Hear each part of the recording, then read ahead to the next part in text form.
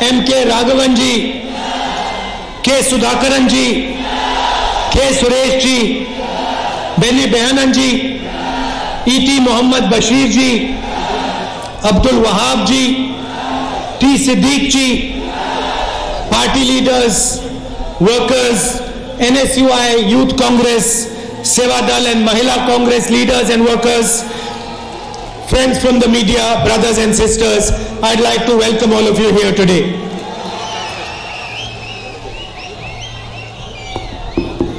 അതിമഹത്തായ ഈ വേദിയിൽ ഉപവിഷ്ടരായ അഭിവന്ദരായ നേതാക്കളെ, ഇന്ത്യൻ നാഷണൽ കോൺഗ്രസിൻ്റെയും യൂത്ത് കോൺഗ്രസിൻ്റെയും മഹിളാ കോൺഗ്രസിൻ്റെയും സേവാദളിൻ്റെയും പ്രിയപ്പെട്ട പ്രവർത്തകരായ എൻ്റെ സഹോദരന്മാരെ, നിങ്ങളെ കാണുവാൻ സാധിച്ചതിലുള്ള സന്തോഷം രേഖപ്പെടുത്തിക്കൊണ്ട് ഞാൻ നിങ്ങളെ സഹർഷം സ്വാഗതം ചെയ്തുകൊള്ളട്ടെ.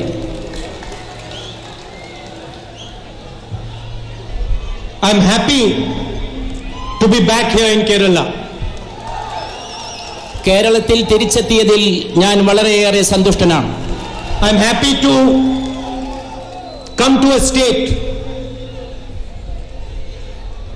where people of different ideas, different religions all live happily together. വ്യത്യസ്തമായ ആശയധാരകളുടെയും വൈവിധ്യമാർന്ന മതങ്ങളുടെയും ചിന്താ പ്രസ്ഥാനങ്ങളുടെയും പ്രതിനിധികളായ ജനങ്ങൾ സഹവർത്തിത്വത്തിൽ തോളോട് തോളുരുമ്മി സൗഹൃദത്തിൽ ജീവിക്കുന്ന കേരള നാട്ടിലെത്തുമ്പോൾ എനിക്ക് അനൽപമായ സന്തോഷവും ചാരിതാർത്ഥ്യവുമാണുള്ളത്. Today there is a ideological battle being played out in our country. ഇന്ന് നമ്മുടെ രാജ്യത്ത് ഒരു പ്രത്യയശാസ്ത്രപരമായ പോരാട്ടം നടക്കുകയാണ്. On one side is the Congress party and our allies, and on the other side the RSS, Mr. Narendra Modi and the BJP. ഒരു ഭാഗത്ത് കോൺഗ്രസും അതിൻ്റെ സഖ്യകക്ഷികളും, മറുഭാഗത്ത് RSSും മോദിയും പ്രതിനിധാനം ചെയ്യുന്ന മറ്റു രാഷ്ട്രീയ പ്രസ്ഥാനങ്ങളും. I would like to tell you a little bit today about what I think the Congress party is. എന്താണ് കോൺഗ്രസ് പാർട്ടി എന്നതിനെ കുറിച്ച്, കോൺഗ്രസ് എന്തിന് നിലകൊള്ളുന്നുവെന്നതിനെ കുറിച്ച് സ്വല്പസമയം നിങ്ങളോട് സംവദിക്കാൻ ഞാൻ അഭിലഷിക്കുന്നു. The Congress party is the voice of this country. Congress party രാജ്യത്തിന്റെ ശബ്ദമാണ്. Not the voice of one person, not the voice of one community, but the voice of everybody in this country. Congress ഏതെങ്കിലും ഒരു വ്യക്തിയുടെയോ ഏതെങ്കിലും ഒരു ജനവിഭാഗത്തിന്റെയോ സമുദായത്തിന്റെയോ മാത്രം സ്വരമല്ല, ഈ രാജ്യത്ത് അധിവസിക്കുന്ന മുഴുവൻ ജനപഥങ്ങളുടെയും സ്വരമാണ് Congress party. So the Congress party is a instrument of listening to the people of India. ജനങ്ങളോട് ശ്രദ്ധ കാണിക്കുകയും ജനങ്ങൾ പറയുന്നത് സശ്രദ്ധം ശ്രവിക്കുകയും ചെയ്യുക എന്നുള്ളതിനെയാണ് Congress പ്രതീകവൽക്കരിക്കുന്നത്. And it is important for the Congress party to listen to every single idea, every single belief, every single passion of this country. അതുകൊണ്ട് ഈ രാജ്യത്തെ ഓരോ വിശ്വാസത്തെ, ഓരോ പ്രത്യയശാസ്ത്രത്തെ, ഓരോ ജനവിഭാഗത്തിന്റെയും അഭിലാഷ കാമനകളെ അതിനെ മുഴുവൻ ശ്രദ്ധിക്കുവാനും അതിനെ മുഴുവൻ സ്വാംശീകരിക്കുവാനും Congress party ബാധ്യസ്ഥമാണ്. That is why our great leader Mahatma Gandhi said, look for the last person in the line. അതുകൊണ്ടാണ് വരിയിൽ നിൽക്കുന്ന ഒടുക്കത്തെ മനുഷ്യനെ ശ്രദ്ധിക്കൂ എന്ന് മഹാത്മാഗാന്ധി എപ്പോഴും പറയാറുണ്ടായിരുന്നത്. Listen to the weakest voice you can find. ഏറ്റവും ദുർബലമായ സ്വരത്തെ ശ്രദ്ധിക്കുക. Because once you have heard the weakest voice in the country, you have understood what the country is. ഏറ്റവും ദുർബലമായ ശബ്ദത്തെ, സ്വരത്തെ ശ്രദ്ധിക്കുക വഴി രാജ്യം എന്താണ് എന്നതിനെ യഥാവിധി മനസ്സിലാക്കുകയാണ് നാം ചെയ്യുന്നത്.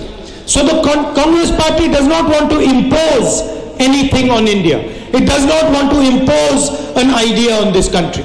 കോൺഗ്രസ് ഈ രാജ്യത്തിന്റെ മേൽ ഒന്നും അടിച്ചേൽപ്പിക്കാൻ ആഗ്രഹിക്കുന്നില്ല. കോൺഗ്രസ് ഈ രാജ്യത്തിന്റെ മേൽ എന്തെങ്കിലും ആധിപത്യം ചെലുത്താനും ആഗ്രഹിക്കുന്നില്ല. കോൺഗ്രസ് ഈ രാജ്യത്തെ ശ്രദ്ധിക്കാനാണ് ആഗ്രഹിക്കുന്നത്. The Congress party wants to listen to what the people of India are saying and then act on what the Congress party hears. ഇന്ത്യയിലെ ജനങ്ങൾ എന്ത് പറയുന്നു, അവരെങ്ങനെ ചിന്തിക്കുന്നു, എന്താണ് അവരുടെ ആഗ്രഹങ്ങൾ, അഭിലാഷങ്ങൾ, അത് ശ്രദ്ധിക്കുവാനും അവരുടെ ആവശ്യങ്ങളെ നിവർത്തിക്കുവാനുമാണ് Congress പ്രയത്നിക്കുന്നത്. And that is why the doors of the Congress party are open to anybody in this country. അതുകൊണ്ടാണ് കോൺഗ്രസിന്റെ കവാടങ്ങൾ ഈ രാജ്യത്ത് സകലമാന വ്യക്തികൾക്ക് മുമ്പാകെ തുറന്നു കിടക്കുന്നത് എന്ന് ഞാൻ ഇവിടെ സൂചിപ്പിക്കാൻ ആഗ്രഹിക്കുകയാണ്. Congress party really does not mind what religion you are from, what language you speak, what you believe. Congress party wants to listen to you and wants to build the India of your dreams. നിങ്ങൾ ഏത് മതം വിശ്വസിക്കട്ടെ, ഏത് ഭാഷ സംസാരിക്കട്ടെ, ഏത് ആശയത്തെ സ്വാംശീകരിക്കട്ടെ, അത് കോൺഗ്രസിന് പ്രശ്നമല്ല. കോൺഗ്രസ് ഈ രാജ്യത്തെ ജനങ്ങളെ ഒന്നിച്ചു കാണുകയും നിങ്ങളുടെ അഭിലാഷങ്ങളും നിങ്ങളുടെ ഹൃദയവികാരങ്ങളും എന്താണോ, നിങ്ങൾ എന്താണോ പറയുന്നത്, അത് സശ്രദ്ധം ശ്രവിക്കുവാനാണ് കോൺഗ്രസ് ഉദ്ദേശിക്കുന്നത്. India is like the ocean over here. India ഇവിടെ കാണുന്ന മഹാസാഗരം പോലെയാണ്. We want to listen to the ocean. നാം ഈ കടലിനെ ശ്രദ്ധിക്കാൻ ആഗ്രഹിക്കുന്നു. We want to understand the ocean. നാം ഈ സാഗരത്തെ മനസ്സിലാക്കാൻ ആഗ്രഹിക്കുന്നു. And we want to work with the ocean. നാം ഈ കടലിനോടൊപ്പം പ്രവർത്തിക്കാനും ആഗ്രഹിക്കുന്നു. Now on the other side there is the BJP RSS. മറുഭാഗത്തുള്ളത് ബിജെപിയും ആർഎസ്എസുമാണ്. They want to tell India what to do. India എന്താണ് ചെയ്യേണ്ടത് എന്നാണ് അവർ ഇന്ത്യയോട് പറഞ്ഞുകൊണ്ടിരിക്കുന്നത്. They have an ideology which they are convinced about. അവർക്ക് സ്വയം ബോധ്യപ്പെട്ട ഒരു പ്രത്യയശാസ്ത്രമുണ്ട്. And they want to tell everybody in India that that ideology is the truth. തങ്ങളുടെ ഈ പ്രത്യയശാസ്ത്രമാണ് ഏക ശരിയായ സംഗതി, ഏക ശരിയായ തത്വശാസ്ത്രം എന്നാണ് അവർ ഇന്ത്യയിലെ ജനങ്ങളോട് പറഞ്ഞുകൊണ്ടിരിക്കുന്നത്. They do not really care what the ocean is saying. എന്താണ് ജനമഹാസാഗരം പറയുന്നതെന്ന് ശ്രദ്ധിക്കുവാനോ അതിന് കാതുകൊടുക്കുവാനോ അവർ തയ്യാറല്ല. They don't want to listen to the waves of the ocean. അവർ കടലിന്റെ അലമാലകളുടെ ഗാനം മുഴങ്ങുന്നത് കേൾക്കാനോ അതിന്റെ നേരെ കാതു ചേർക്കാനോ They don't want to understand the ocean. അവർ ഒരിക്കലും കടലിനെ മനസ്സിലാക്കാൻ ആഗ്രഹിക്കുന്നില്ല.